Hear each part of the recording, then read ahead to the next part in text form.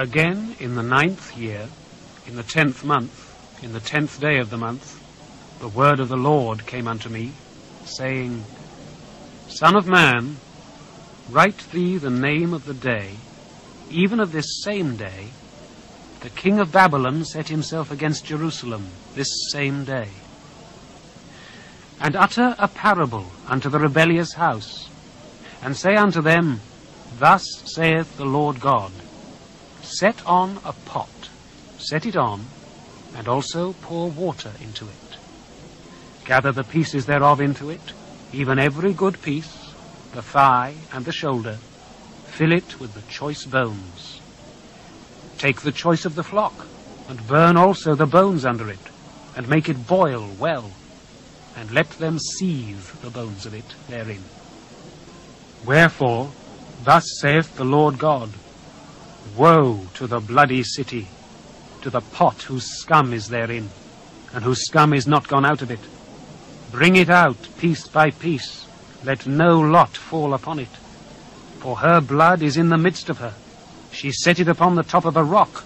She poured it not upon the ground to cover it with dust, that it might cause fury to come up to take vengeance.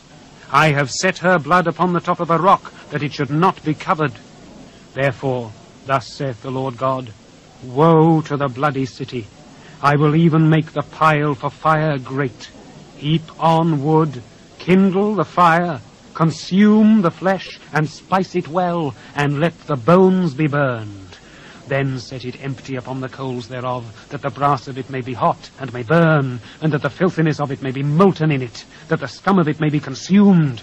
She hath wearied herself with lies, and her great scum went not forth out of her. Her scum shall be in the fire. In thy filthiness is lewdness, because I have purged thee, and thou wast not purged. Thou shalt not be purged from thy filthiness any more, till I have caused my fury to rest upon thee. I, the Lord, have spoken it. It shall come to pass, and I will do it. I will not go back, neither will I spare, neither will I repent. According to thy ways and according to thy doings shall they judge thee, saith the Lord God.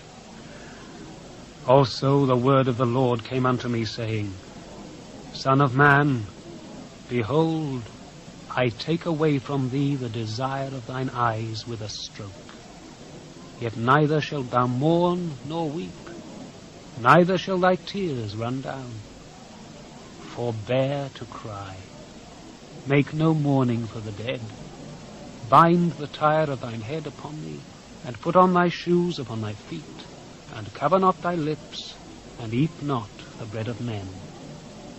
So I spake unto the people in the morning, and at even my wife died.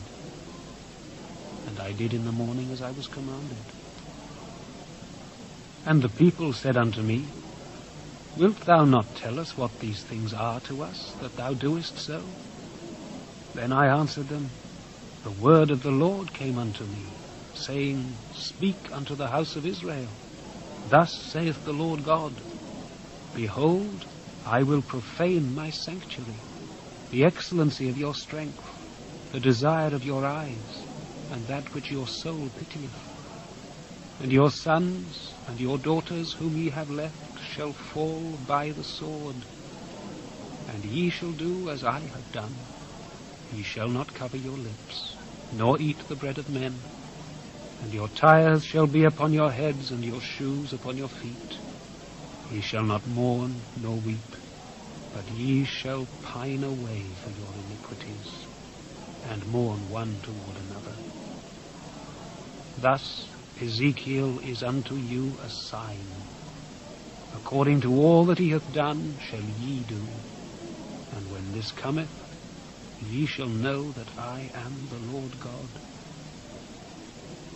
Also, thou son of man, shall it not be in the day when I take from them their strength, the joy of their glory, the desire of their eyes, and that whereupon they set their minds, their sons and their daughters, that he that escapeth in that day shall come unto thee, to cause thee to hear it with thine ears? In that day shall thy mouth be opened to him which is escaped, and thou shalt speak, and be no more dumb, and thou shalt be a sign unto them. they shall know that I am the Lord.